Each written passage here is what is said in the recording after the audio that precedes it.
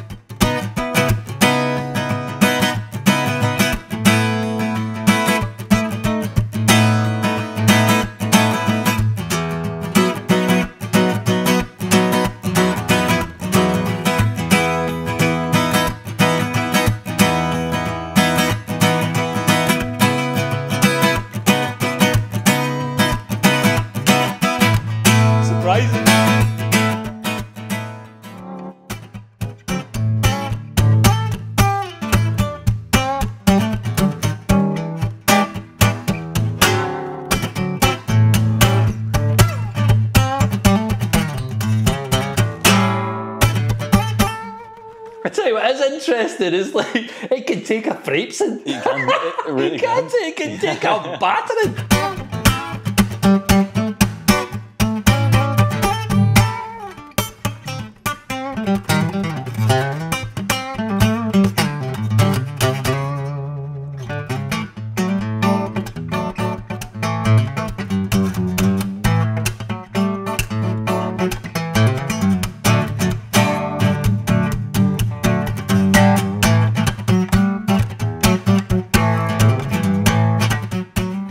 You just can't believe that this has been played for 90 odd years. You know, how many players have played it, and what different types of music have came out of this guitar? That's a great what point. Spirit is in it, you know what I mean? If you could go down that timeline of great guitar players that have graced this instrument, because it's been looked after, so obviously, you know, there's been some serious people have played it. And the stories this would have to tell, do you know what I mean? It's like, who was the guy that first bought it? How long did he have it for, or she? And then why did they have to give it up? What was the history behind that? I just think that's memorable. I think it's absolutely beautiful. Should we try the new one? Yeah. See what happens. It's not bad for an old fella though, is it? You can tell I've hit it off. This thing starts to move. That's the most action it's had in years. How dare you, Callum? See nothing of life, you know what I mean? Never live. You don't know life. You don't know nothing. You should talk to your dad. You know? But your granddad, but your great-granddad. Yeah, great. So there's 91 years between these two guitars. Love it, love it. Come here, you little chancer, you little newbie. Do you know what I mean? You new kid on the street, new kid on the block.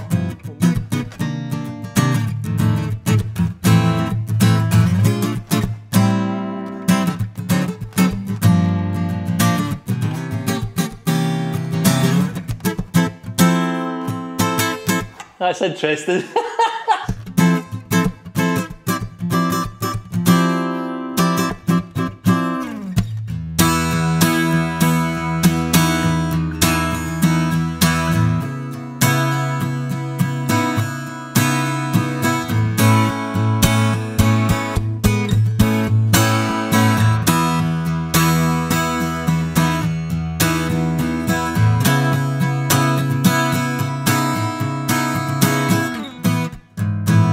guitars are actually for sale.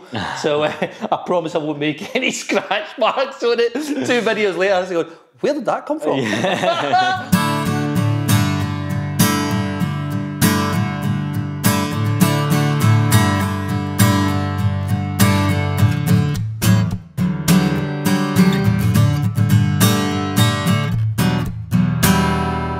Slightly different beast though, isn't it? Do you know what I mean? It's obviously very modern, it covers a lot more things, you know, obviously it covers the jangly thing, the rhythm.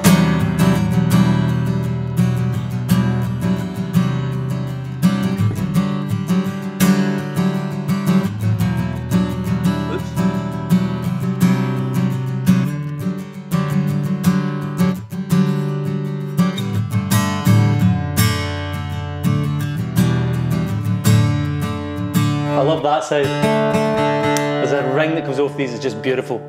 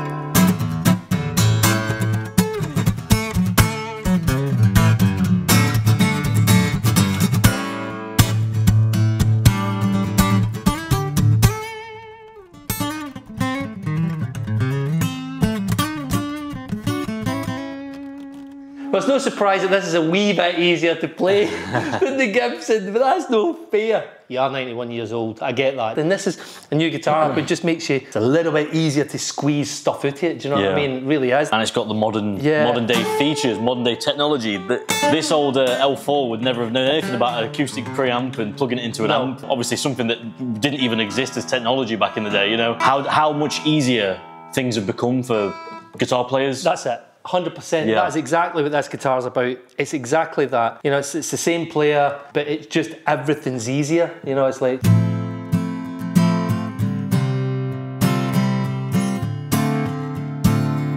Yeah, I love it. Absolutely love it. There we go. So. There we go. I'm not sure what I prefer. I really don't. So it's up to you guys. I mean, they're both so wildly different. They're totally different. So I think maybe a good way to maybe look at it is let us know what bit of guitar playing you preferred the best. Did you prefer me playing on the old gen? You know what I mean, or the young stud? You know, it's up to you. You decide. Leave some comments. The comments are always great to hear, and I really like them, and I really appreciate them. Negative or positive, whatever you think. But come back to us and let us know what you think. And if you want to come and purchase them and have a go on them, then the guitar's in the attic. Come and have a play. See you later.